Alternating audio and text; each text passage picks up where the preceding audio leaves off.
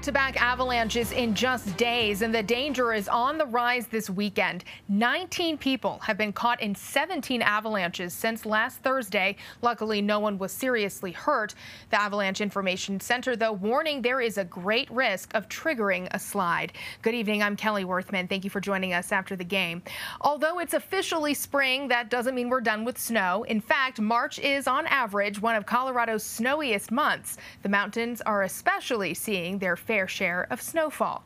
Your reporter in the mountains, Spencer Wilson, explains the unique situation we find ourselves in right now when it comes to the dangerous avalanche conditions.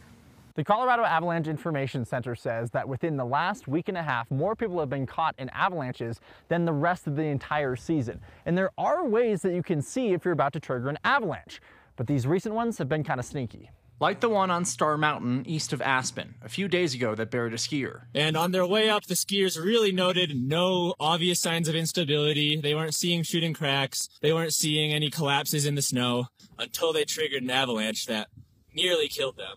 And the frequency is consistent with the upswing in avalanche danger on the forecast.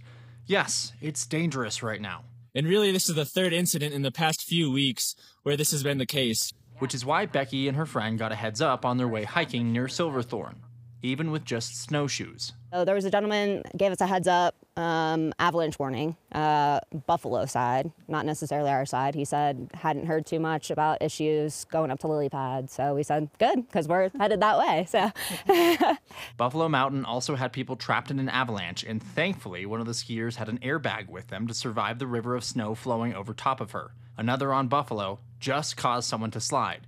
But it's a reminder, skiing, snowmobiling, even just hiking, it's the time of year you need to watch what's going on around you, be ready to respond or rescue, should it come to that. It's not my first thought for sure, but it honestly sounds like it should be.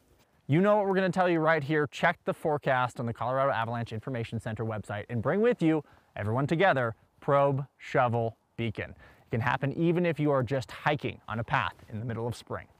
In Silverthorne, Spencer Wilson covering Colorado First. And let's go ahead and get a check of that forecast. First Alert meteorologist Joe Rook tracking it for us on this Sunday. And Joe, you know, with all that snow we've seen recently, we actually just learned that Eldora is extending its season by a week, making this the longest season ever for that ski resort.